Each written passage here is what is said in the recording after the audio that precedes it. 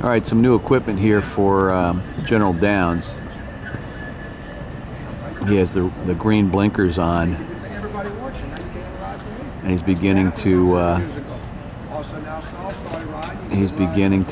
just start his gallop here. He's been standing and chilling here on the backstretch, and I'm gonna stretch out here with my binoculars so we can see more of him as he begins his gallop. Just kind of warming up here. This past week he did tie up. His enzymes were way out of whack, so they're treating him with medication, and also giving him a little help from a focus standpoint with the blinkers, trying a couple different things here.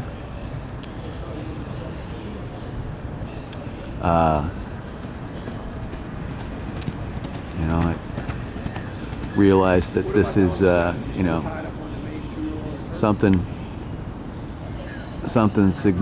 significant, but we might want to think about, especially if he's having some enzyme issues, gelding this dude.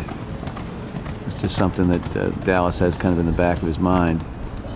We're going to put together a couple more weeks of galloping here. I know we had hoped to work, but with his enzyme levels just kind of out of whack here, it's time to, you know, give him a little bit extra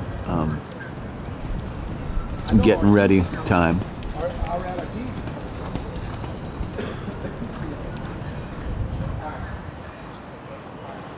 Sorry to lose everybody here, but he'll pop out here in a second.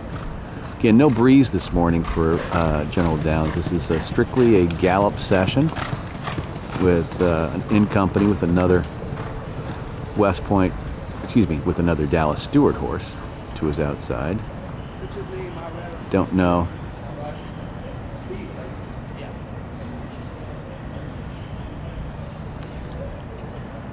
And into the turn. Sorry about this. I'm kind of on a pivot here.